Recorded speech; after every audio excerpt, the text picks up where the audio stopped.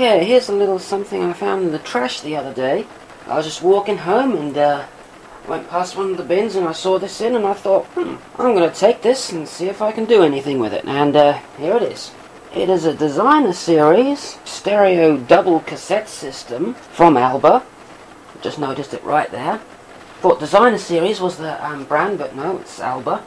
And I'm not sure why it's been thrown away. It might be because this knob here for the function select knob is missing. Looks like it has a 5-band graphic equalizer here, but this is only a 3-band. And there's separate volume controls for left and right. Has a record player, which is very dusty. We'll just move the camera up so you can see it. Still has the cartridge and stylus in, but I haven't been able to test that yet, and it is absolutely filthy. Dusty, dusty, dusty, that's what this thing is.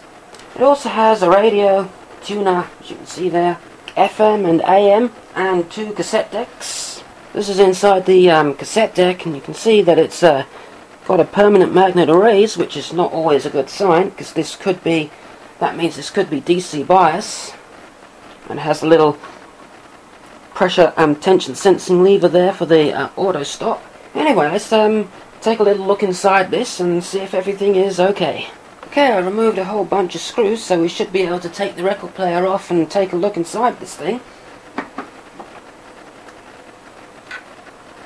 Alright, seems to be very simple. This is inside it, and you can see there's only one tape motor there, drives both the tape decks. You can see when I'm turning this wheel, the other one is also turning. Don't know how good the belts are. Doesn't seem to be much tension there, but they may need replacing. There's two circuit boards. This is the main one right here, and there's another one behind there.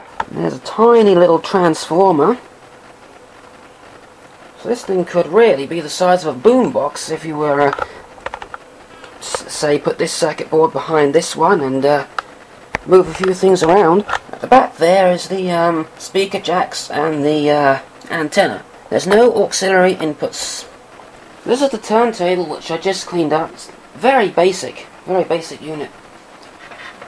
You pick it up, there's practically nothing to it. It's just any lighter or not, it's just going to float away. It is a belt drive system, and it does have a ceramic cartridge. Underneath you can see all the workings. It's very simple. It's just a simple 2-speed motor, and there's where the power and the output connects.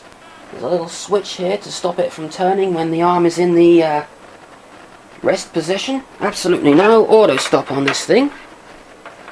Or should I say auto return. I can move this all the way across, and in fact turn it completely, almost completely around. Bet many of you have never seen a record player that does that. I have the record player out of the thing and just about to give it a test. Got it hooked up to my amplifier and an external 12-volt power supply.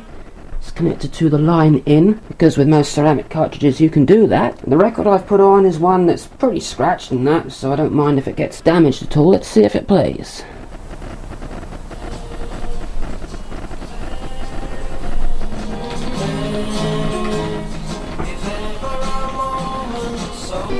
Well, I've got this hooked into the back of the Akai reel-to-reel now. It seems much better at picking up from this record player. It's recording way too loud.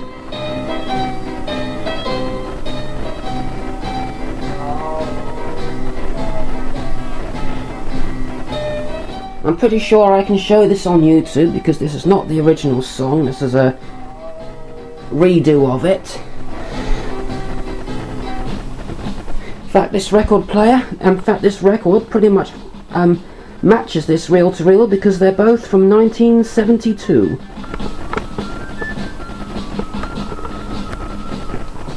Now we need to get inside and see if we can do anything about this missing selector switch. I have removed the screws from the circuit so we can get inside. It's being held in place by the record play switch. Ah, there we go, there's the problem. Right there. Looks like the the part that attaches to the switch is actually broken off.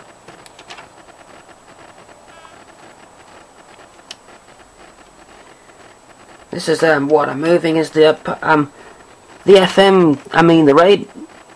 the tuner selector for AM and FM, and you can see that that is still all intact.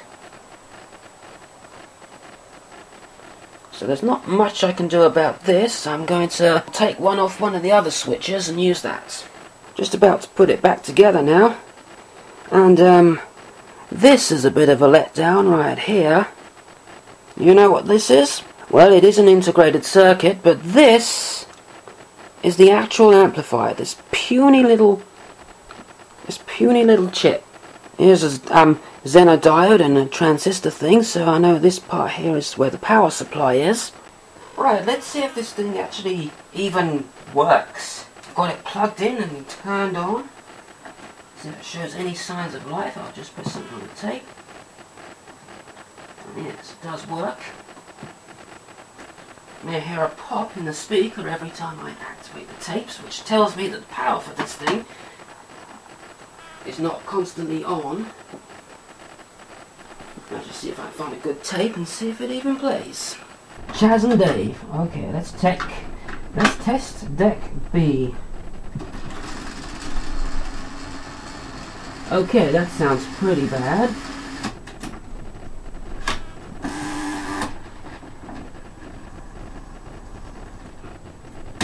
Let's see if deck A has the same problem. No, deck A is pretty silent.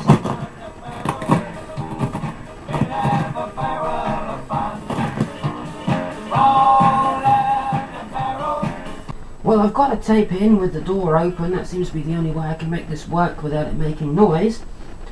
I'm just going to record from the record player and let's see what we get. So I want a phono.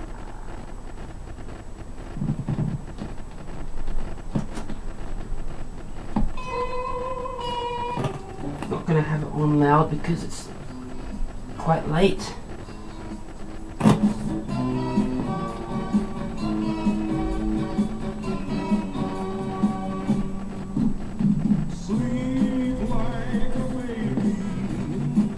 Okay, let's play it back and see how it recorded. I'm going to play it back on my trusty Denon DRS-810 and record it onto the computer, so you'll hear directly from the tape when I edit this video. So let's play it and see how it came out.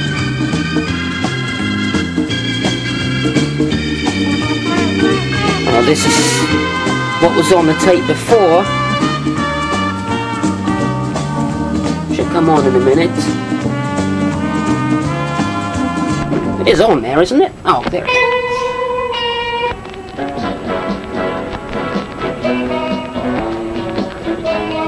Okay, there seems to be some kind of balance issue there. There's more on the right than there is on the left.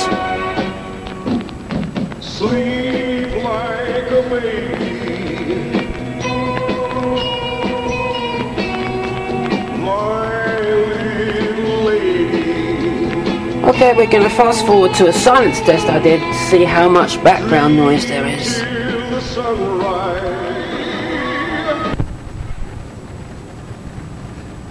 And this is some silence I recorded on it, and well, it doesn't sound very silent to me. Yes, that sounds very DC biased to me. Well, that's just about it. Something that says designer series, you'd think it'd be much better, but my thorough examination of this thing proves it's not really all that good. Record player with plastic turntable and ceramic pickup. Very puny amplifier. Radio that uses a wire for the FM antenna. Only a 3-band equalizer. DC bias tape deck. Now I can see more reasons why they threw this away. But I'm going to keep this for parts, so I guess that's about the best thing this thing is useful for, and that's just about it. Until next time, goodbye.